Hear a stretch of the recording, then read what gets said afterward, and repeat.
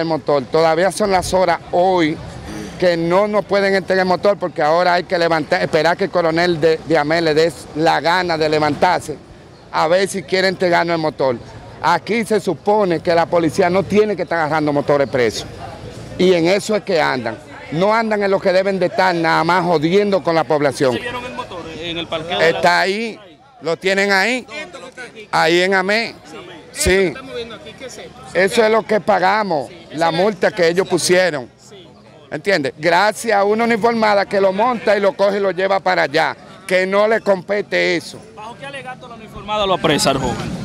Simplemente porque lo ve así greñudo y feo, es lo único. El motor tiene luz, el motor tiene todo.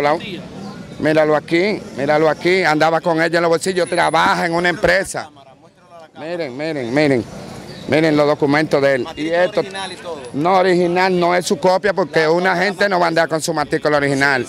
¿Entiendes? Y la mayoría la tienen hipotecada porque dígame, aquí tú el que tiene un motorcito tiene saco de deuda y entonces lo que tenemos es un abuso en el pueblo de Higüey. Cuando usted va a buscar la motocicleta ya con su multa paga, ¿qué le dicen allá en el parqueo? Él fue el sábado, le dijeron que tenía que ir hoy. Cuando vamos hoy nos dicen que el coronel está acotado, que hay que esperar que se levante en la tarde. Entonces, no hay nadie al frente de ese departamento. ¿Qué tiene que ver el coronel con la entrega de la motocicleta? Si usted tiene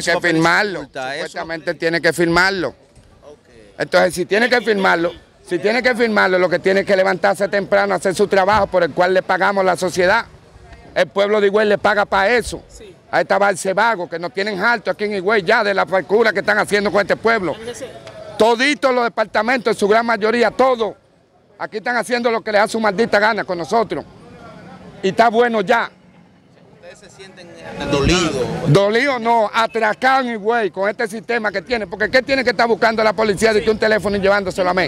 ¿Para qué? Sí. ¿Cómo llegan los policías? Oh, yo llego a las 9 de la noche de trabajar, de Talbú, y ellos me dicen papel del motor, ¿qué yo hago? Saco mi papel del motor de una vez, se lo enseño.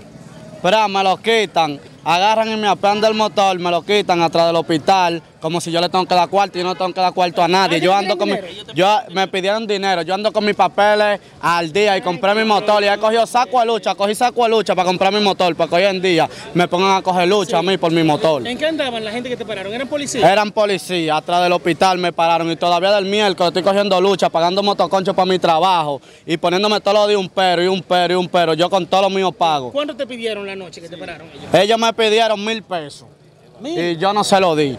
Así claro, porque yo no tengo miedo a hablar ni voy a tener miedo de nada. ¿Por qué la han puesto en China? ¿Por qué no le diste 1000 pesos? Me lo pusieron en China. Mira para dónde me mandaron el motor, para mí. ¿Por qué me lo mandan para mí? Para que pague lo que no diste. Para que pague lo que no di. Míralo ahí donde lo pagué, la multa, míralo ahí. Míralo ahí. Y sacando seguro y sacando de todo y haciendo de todo.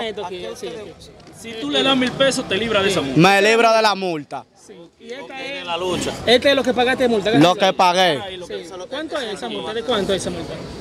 De 1000 pesos.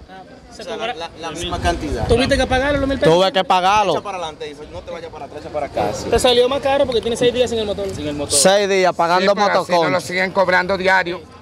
Si se lo pagamos ahí, nos lo siguen cobrando diario. ¿Cuál es el nombre tuyo? Geralvin Joaquín Pinales. ¿Usted entiende que si uno no da la cosita todo el tiempo? No, es que no tiene que darla. Es que nosotros no tenemos que trabajar para darle a estos pendejos. ¿Entienden? No tenemos que dárselo y es lo que nos quieren acostumbrar. Es más, nos tienen acostumbrados en Higüey a eso. Y eso se le acabó. Esa frescura se la tenemos que acabar, coño, los higüeyanos. ¿El nombre suyo? Germán Sánchez. Muchísimas gracias. Alias Niño Barbita. Todo el mundo me conoce a mí. Claro. Muchas gracias. Barbita.